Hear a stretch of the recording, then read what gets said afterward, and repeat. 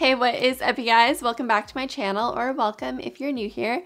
So today, I have a very exciting video for us.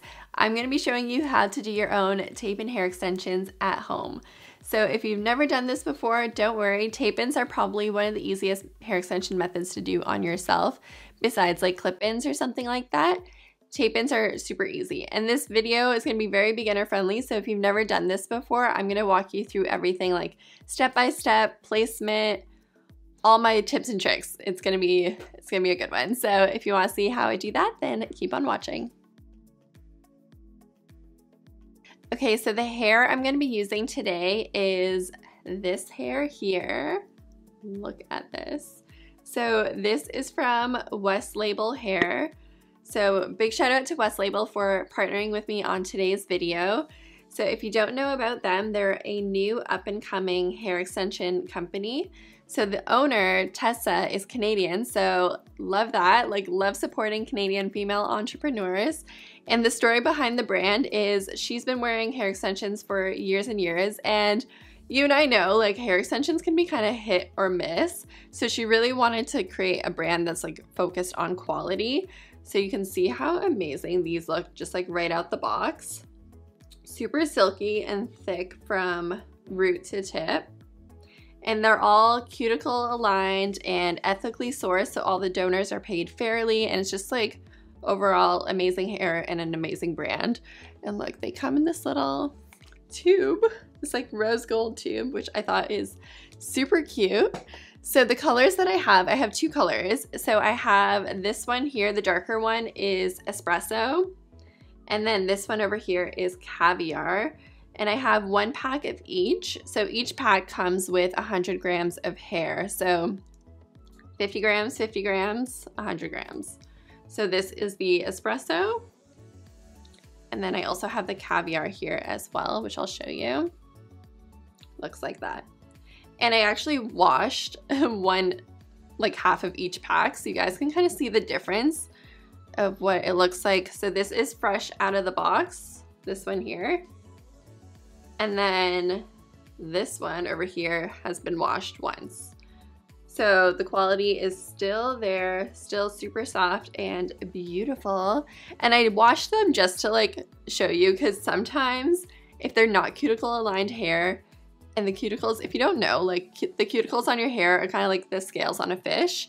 So if they're all aligned in the same direction, the hair is like super silky, it's flowing, everything's good. But if some of the strands of hair are upside down and the cuticles rub against each other, that's how you get crazy matting and tangling and stuff like that. So you can always tell, because I've like tried these other hair extensions before, and after I washed them, they matted up like right away. I was like, ugh. Yeah, this is why you like don't cheap out on hair extensions. I am super excited to be working with them. I think you guys are really gonna love their hair. I have a coupon code, which I'll leave the information on the screen and everything in the description box as well. So if you want to check them out, look there. All right, so how many packs do you need? How many pieces? That's always the question.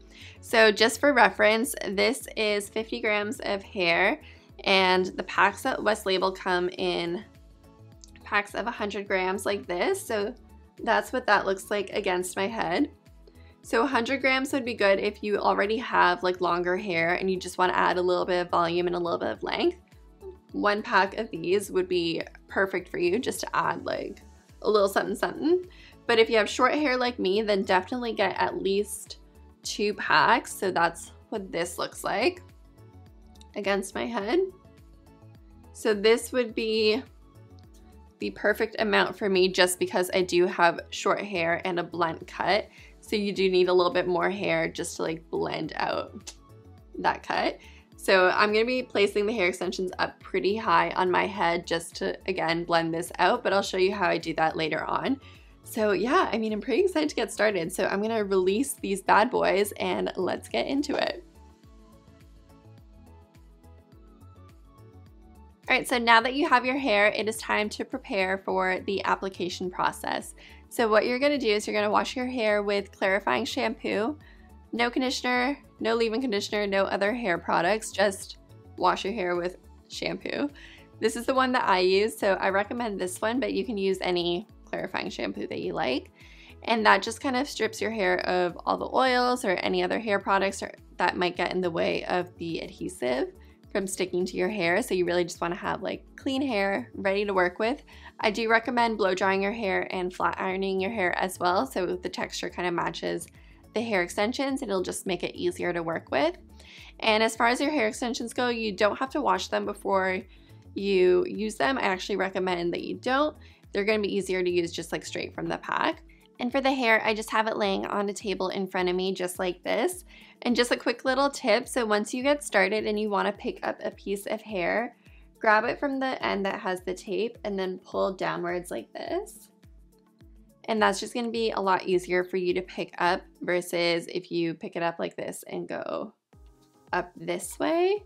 The hair might start to like catch on each other and it'll just kind of create a mess.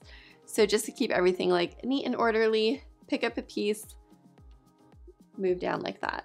And for tools, what you're gonna need are a hairbrush, of course, a comb for sectioning like this, and then some hair clips as well. I recommend these kind of clips, like the crocodile clips. They're really good for sectioning and holding your hair, but I also have like a bunch of clips here. So whatever you have is good just to like section out your hair. And I also recommend, if you're gonna be doing this, if you can, have a mirror in front of you and then set up a mirror behind you so you can see the back of your head. The way I'm gonna do it right now is I'm gonna like use my camera monitor to see the back of my head, so whatever I'm filming, I'm gonna see that. But if you're doing this at home, what I used to do is just like get a full length mirror and adjust it, so you guys know what I'm talking about.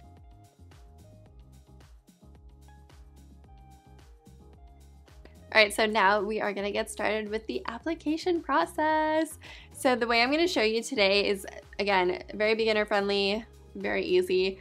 I'm just gonna show you like straight across rows, similar to how you would put in clip-in hair extensions. You just like add one row, put down some hair, add another row, and keep going straight across. I'm not gonna do any like crazy placements today. Once you get the hang of this, since you are with tape and hair extensions, you remove them every 6 to 8 weeks to put them back in if you want to keep wearing them longer. And once you kind of get the hang of it, you're going to be a pro and you can try like different kinds of placements. So the way I'm going to show you today is like straight across rows like this. But once you get the hang of it, you can try like the U-shape application where it's kind of like U-shaped sections. And it does kind of blend a little nicer. And if your hair extensions are at an angle like this and you want to put up your hair in a ponytail, it becomes much easier because they kind of lay that way. But I'm just going to do the straight across rows today because it's honestly it's easier when you're doing it on yourself. And again, if you're doing this for the first time, it's way easier than like worrying about any other different shapes or placements or anything like that. But again, once you get the hang of it, you can also try the bricklaying placement too, where if you have 2 pieces side by side like this on a row, then the next row on top, you would put this piece so it covers like the middle of these 2 pieces just for like blending purposes. Again, I'm not worried about that. I'm just gonna put them in, girl. But one more tip, if you do have more than one color, since I have a lighter color and a darker color, you can actually use one of each color in the same sandwich. So if you want to have like the light one on top, it'll give you a little bit more of a highlighted look. And if you want to have the darker one on top, it'll give you a little bit more of a low lighted look. So you can really play around with the colors and like make it your own. You can actually, if you don't have highlights, you can give yourself highlights with tape ends and you can really play with your color. It's actually pretty fun. You can give yourself an ombre effect if you don't have that. So yeah, extensions are really great like that. I don't have any particular color placement in mind. I'm gonna just kind of like wing it and like put them wherever I feel like looks good in the moment. And yeah, that's the great thing about tape ends too. You can always like just take them out and do it again if you really wanted to, if you like don't like how you did it. All right, so let's get started. I'm gonna turn around and show you how I do it. Okay, so for my first section, you wanna leave enough hair so that if you did wanna put your hair up into a ponytail, it would cover the tapes. So I recommend about like 2 fingers width. That's about maybe an inch or so. Maybe do a little bit less. Something like that. And then you also want to make sure that you have hair left around the perimeter as well. So you don't want to bring the tape all the way to the edge because then, you know, you might see it. So make sure you have like maybe about like a finger width of hair on the perimeter as well. So I'll show you what that looks like. All right, so this is what my first section looks like. So I'm gonna go ahead and apply the tape. So just grab a little tape, take off the backing, and then I'm gonna start in the middle. So what I do is I take the tape, and then you wanna apply it not like right at your scalp, but just kind of right under the parting. And I like to put the tape on top, and I'll explain why in a second. But yeah, you want to make sure you don't put it right at the root because you want enough movement like this. So if you can move the tape up and down like this, then you did good. If you can't really move it, then you might have, you know, put it a little too high. So I'm just going to place that one in the middle and then place 2 on the sides as well. So I'm going to apply one right next to it. You don't want them to touch like right next to each other like this. You do want to have a little bit of space in between. So you don't want them like rubbing right next to each other. So that's my next one. And then you can see I have enough hair left on the side as well. So I'm going to apply one more on this side. Just like that.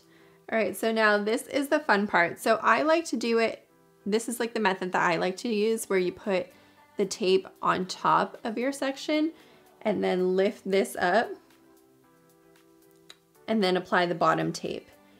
I can show you the other way in the next row where you put the bottom one first and then the top one, but I think this way is a lot easier. So you just press this on and make sure that it grabs enough hair for your sandwich. So when you lift this up, you can see that it picked up like this much hair, which is perfect. But if it doesn't pick up enough hair, you just want to make sure that you really stick it so that you pick up enough hair. If you don't have enough hair in between your sandwiches, then that's where you can get breakage. If you know there's not enough hair to support the extension, then your hair might rip off. So that's why this is really important to make sure that you have enough hair in between your sandwich. And you also don't want to have too much hair where the 2 pieces of adhesive don't meet. So I like this way because it kind of picks up just the right amount of hair, but you do obviously want to just have an eye out just to make sure that you have a good amount. But this way I feel like it does pick up enough hair, and if you can still see or feel the adhesive through the hair, then you have a good amount that you can meet the next piece.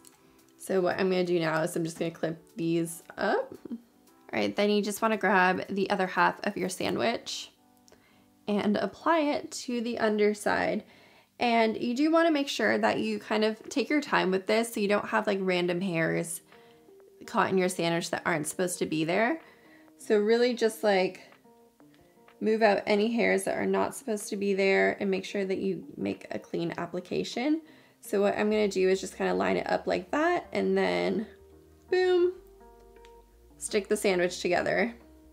You can see I kind of missed right there. Honestly, that's fine, but really do try your best to line it up exactly. And then you just want to push them together like that. All right, so find the tape, line up the edge like that, and meet them together. So that one was way better. So yeah, you'll definitely get the hang of it. Like maybe your first one might be weird like mine was, and then you'll get the hang of it right away. And then just push them together and then line it up. All right, so that is the first row there. So then I'm just gonna section out the hair for the next row. So what you wanna do is you do wanna have like a little bit of hair in between each row so that the extensions aren't laying right on top of each other. And it will help with the blend if you have some of your hair in between each row, or in between each section. So that's gonna be kind of like the hair in between. And then I'm gonna section out a little bit more hair for the extensions. And I'll just quickly show you if you want to do the lower part of the sandwich first before the top part, what that looks like. So what you would do is you would section out the hairs that you want to apply the tape to. So you want it to be like the width of the extension. So something like that. Hold on, it's too much hair.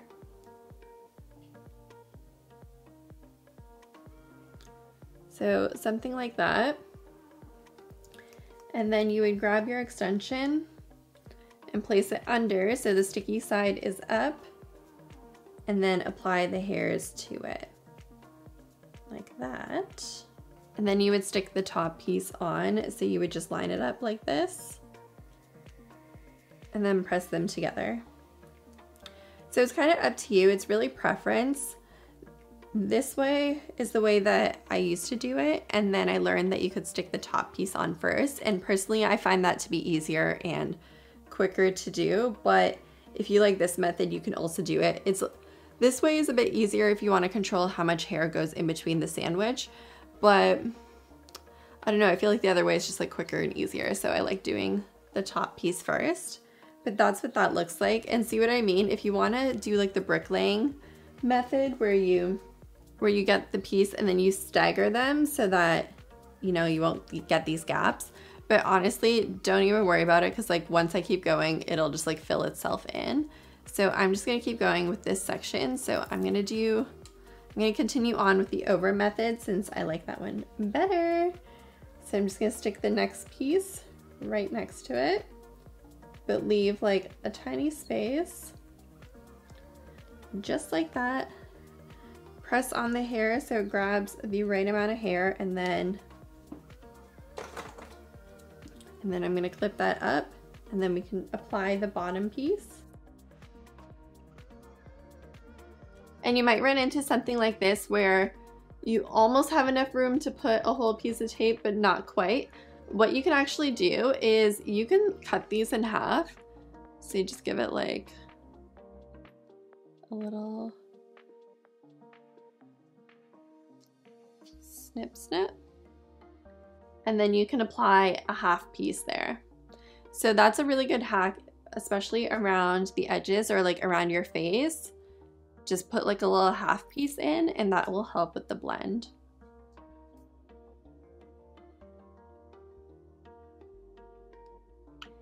And another thing to keep in mind, if you wear glasses, just be careful about putting the tapes like right behind your ear, because it might catch on when you put on your glasses. So I'm just gonna put a podcast on and get in the flow with this and let you watch me, because it's pretty repetitive. Let's just do what you want to. Please don't be polite, cause I like your attitude. Let's forget about a curfew, cause all that is stuck in my head is me and you. Both speeding, my heart is racing, but I'm not sure I wanna pace it, cause it only does this with you. Our bodies meet, I can feel the tension, move us into the next dimension. Let's just let our bodies be true. We make out for the thrill of it, mess around for the thrill of it. Don't stop now, never let this end. For the thrill of it, we can have it, no regret. We make out for the thrill of it, mess around for the thrill of it. Don't stop now, never let this end. For the thrill of it, we can have it, no regret. Okay, hey. So I just took a break from doing the back of my head to focus on the front, because I really want to make sure that I have enough pieces to blend out this front part. So and then with whatever I have left, I'm just gonna move it up on the back as well. So this is what I have so far. So she's looking cute. Look at that, look at that. So yeah, I just need to blend out this front part here so everything looks pretty seamless. So I'm just gonna kind of do the same thing section by section and start putting some face framing layers. Forget about a curfew, cause all that is stuck in my head. It's me and you, both speeding, my heart is racing, but I'm not sure I wanna face it, cause it only does this with you. Our bodies meet, I can feel the tension, move us into the next dimension. Let's just let our bodies be true. We make Woo, girl, I feel like it's been hours But I'm finally done. So this is what it looks like. Oh my gosh, look at this hair. I love it, I love it, I love it. So yeah, when it comes to blending short hair, you really have to end up putting the extensions pretty high. Like I went up like pretty much all the way almost up to my part just because my hair is so blunt and short. But if you don't have super short hair, then you really don't have to go that high. You can probably end like around your temple level. It really depends on the length of your hair and how thick your hair is. Like I said before, you do have to wait, I think like 24 to 48 hours before you can wash your hair. Honestly, when I have tape-ins in, I wash my hair like once a week. So I'm probably gonna wait like a whole week before I wash my hair. And I do have 2 other videos about how I wash my hair with tape and hair extensions. So if you want to see that, then I'll link those down below. And I am gonna make some other videos on like how to take care of them, how to style them. So let me know if you guys have any questions about like what you want to see in the comments down below, and I'll make some other videos for you. I hope you found this video informative, and if you are going to do your own tape and hair extensions, send me a DM on Instagram because like I want to see them because that'd be really awesome. But yeah, I hope you found this video helpful. I'm going to stop talking because I feel like it's been so long, and I'll see you guys in my next video. Thanks for watching. Bye!